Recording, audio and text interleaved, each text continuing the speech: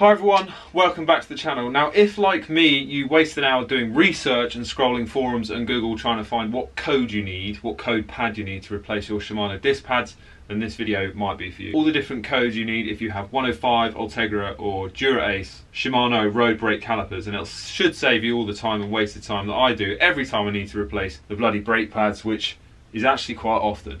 So I'll put up a little table of all the codes you can buy if you want to skip this part, but let's have a little discussion. First of all, resin versus sintered. What is the difference? Resin, slightly higher friction coefficient, will wear out quicker, but are kinder to the disc. Sintered, well, these are fused like metal powder based compounds. They're much harder, they're longer lasting, but they will chew up the disc slightly more, so you need to balance that out. They're probably a bit more consistent across dry and wet conditions. In resin pads, my experience is in the wet they're vastly different to how they perform in the dry, and actually next time I'm going to try sintered. Fin pads or not fin pads, well, the Shimano by default come with a little heat sink and they have fins on the pad for cooling. I've tried both, I can't notice any difference even on long descents.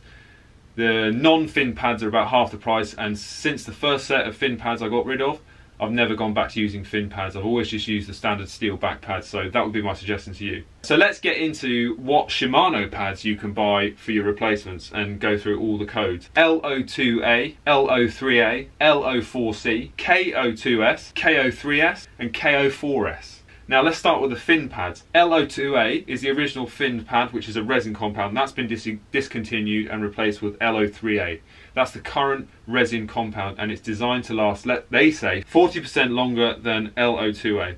So you can't actually buy LO2A anymore. LO4C is the same finned backing, but with a sintered compound, so that'll last slightly longer, be a bit more reliable across all conditions, or a bit more consistent at least, slightly less grabby, but will chew up the disc, but should last a lot longer. Now, my personal favourites are the non-finned ones. They are basically half the price of the finned ones, and I can't notice any difference in the heat loss. They're steel backed and they do last a fair while. Just like the finned ones, KO2S has been discontinued. That's been replaced with KO3S. That's the current resin based non-finned pad.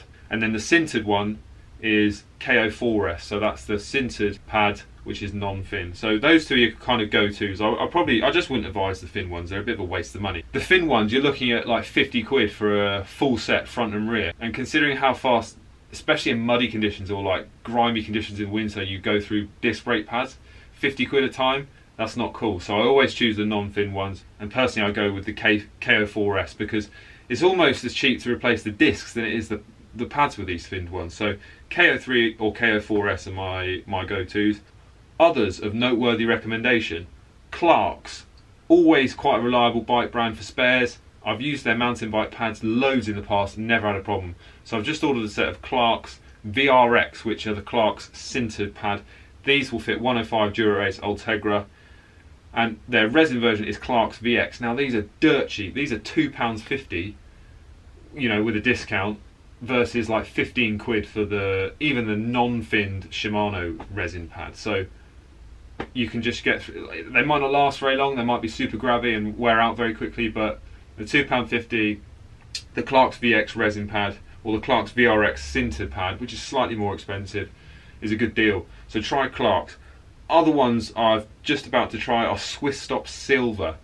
Now these are actually cheaper for me for some reason online than the Shimano even non-fin cheaper pads, so I've gone with Swiss Stop Silver sintered, trying them out. That's just my little summary of all the pads you could try. If I've missed any out, down below, let me know in the comments. Give the video a like and subscribe. Also, I haven't included any kind of Amazon or cheap eBay ones because frankly they're probably not worth it and they probably fall apart, and that's the last thing you want to happen to your pads. I've had it in mountain bikes where you've been going down a hill and the pads got so hot, the pad compound has actually cracked away from the backing and fallen out, and that is pretty much a disaster. Cheers, see you next time.